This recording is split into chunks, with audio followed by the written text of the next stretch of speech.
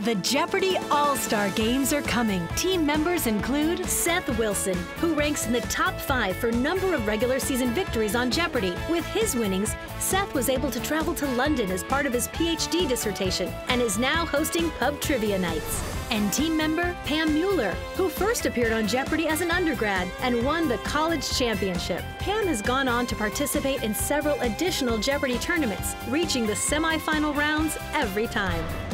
Stay tuned for the Jeopardy All-Star Games coming later this season.